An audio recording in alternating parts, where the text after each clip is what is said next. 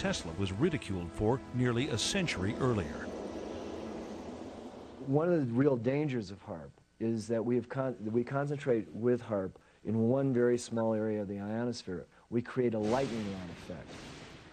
We create a lightning rod that can distort the magnetosphere of the planet, which is the magnetic shield of the planet. Not only are you sending energy into the ionosphere, but you're providing a path for energy to come back down out of the ionosphere.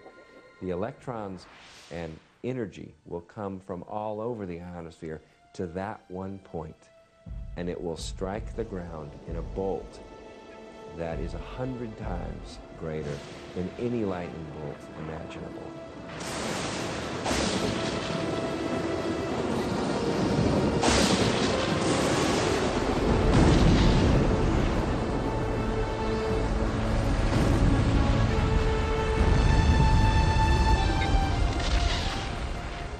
Kind of like 3 or 4 Mount St. Helens volcanoes going off each second. The true power of HAARP technology is not yet known, and there is no civilian monitoring agency.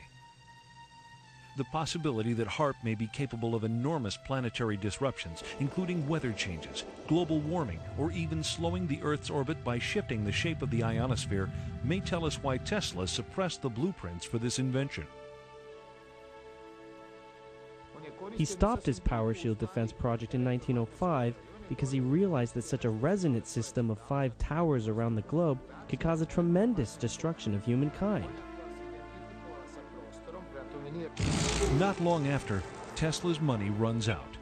His main supporters either die or sever relations. As his anonymity increases, he continues with even more esoteric research. He was very much concerned with being able to utilize the phenomenon of resonance to do certain things, not the least of which was to destroy certain materials. And that was evidenced later on by that experiment he did on Wall Street, where a new building, steel building, was going up, and he tried out one of his resonators, nothing more than a mechanical vibrator. It was battery operated, and set up a resonance in the steel beams to the point where it kept building up, like pushing a kid on a swing, you know. Keep pushing, and a little push will take it a lot further every time. And he almost brought the building down, scared the people who were working on it. They thought they were having an earthquake. And they went down and called the police and everything else. Tesla got a little bit scared and picked up his equipment, put it in his pocket, and went home. He had one other unfortunate incident, which today we would laugh at, but was very serious at the time. He picked up radio signals from space. You know, we know today, of course, that planets radiate RF noise and so forth. But when he announced this, it just caused a sensation, and all the scientists said immediately, "What a kook! You know, what a idiot!" There were rumors you went to Colorado Springs in order to contact Mars. Is that true? I never intended to. However, I recorded certain electrical impulses of unknown origin, and these were repeated at constantly timed intervals. It's possible they were a kind of signal from space. And did you in turn send them a message? Ask the Martians that question. Mr. Tesla, That's all today. No more questions, please. They got to thinking, I'm sure, well, he's talking crazy now. He's feeding pigeons in the park, and he's got this crazy idea of transmitting signals to Mars. And Tesla is so advanced in his thinking, so sensitive and eccentric, that few of his colleagues understand his work.